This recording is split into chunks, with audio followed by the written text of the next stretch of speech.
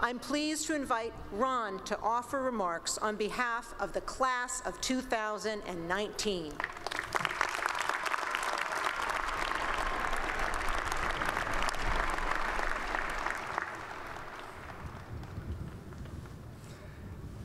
Thank you, Provost Megelsdorf, for that kind introduction.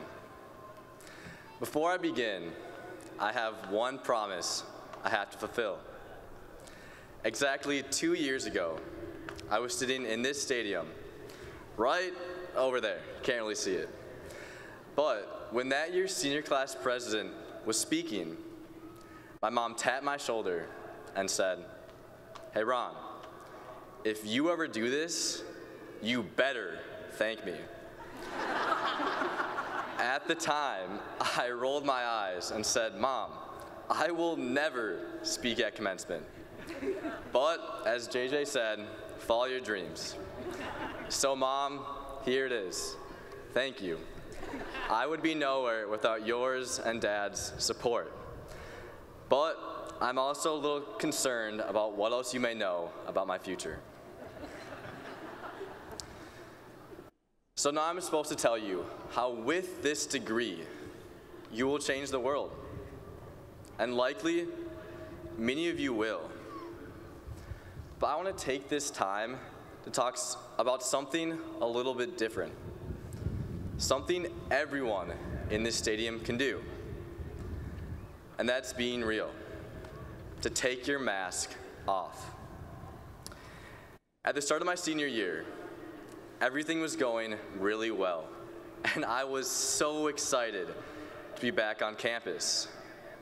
The anxiety I had struggled with in high school, I'd overcome.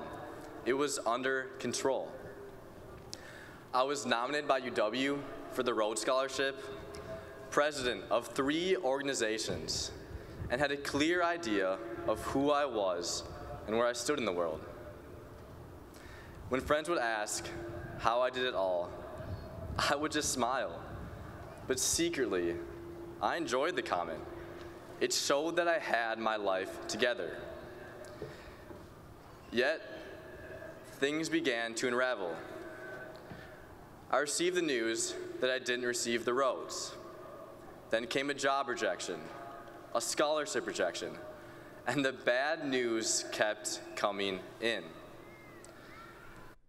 My future was unknown, and that scared me. I felt a growing sense of anxiety within me, but refused to admit it. Because to admit that my anxiety would be getting worse would be admitting weakness, and I refused to ask for help. On the outside, I acted like I had everything together. I was wearing a mask that said everything in my life was perfect. But on the inside, I was drowning. I'd go through my day, lead the meetings I had to lead, and do it all with a smile. But I still didn't ask for help. Things got so bad that one day I questioned if my own life was worth living. And as hard as it is to admit it today, if it weren't for my Christian faith and my amazing friends and family, I don't know if I'd be here today. It came to a breaking point. The fake everything is okay mask I was wearing was suffocating me.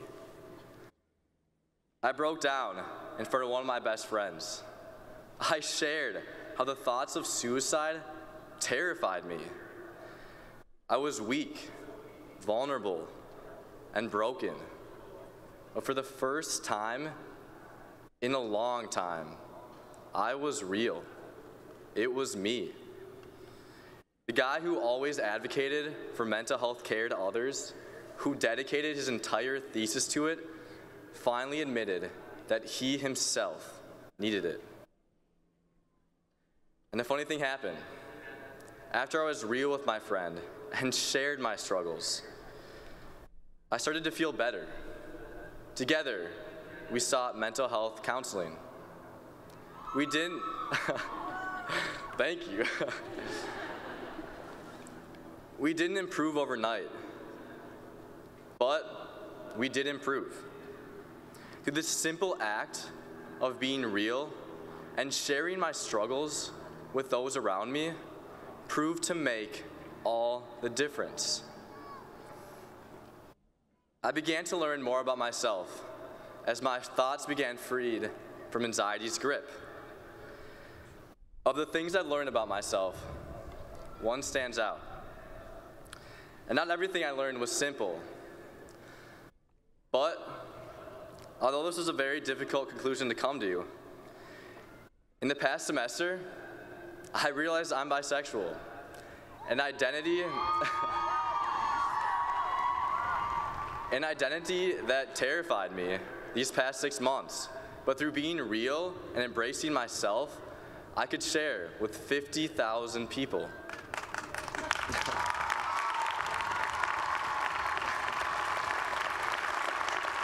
Thank you. It wasn't easy, but it was real, and it was me.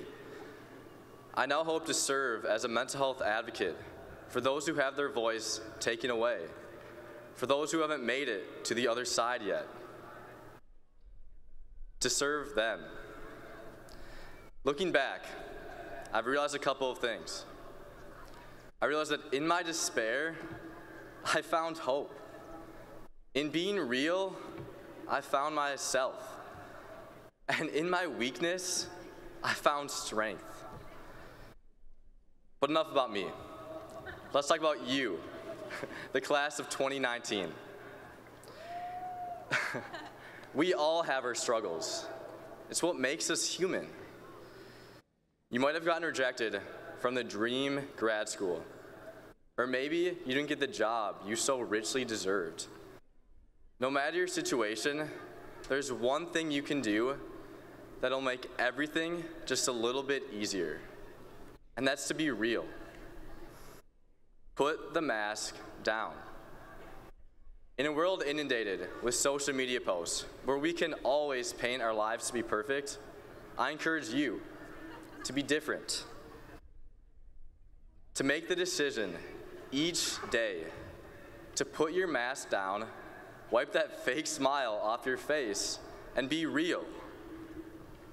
Maybe talk to your friends about all the job rejections you had before posting on LinkedIn about how blessed and excited you are to start the one job that actually worked out. And again, friends, it isn't easy, but let me tell you, it is so worth it. In the words of the Canadian writer, Atticus Poetry, the hardest step we must all take is to blindly trust in who we are. Because in the end, our scars, our struggles, our insecurities have made us into who we are today. The world doesn't need a cheap plastic mask version of yourself. It needs the real, authentic version of you. The real you. So, University of Wisconsin-Madison, class of 2019.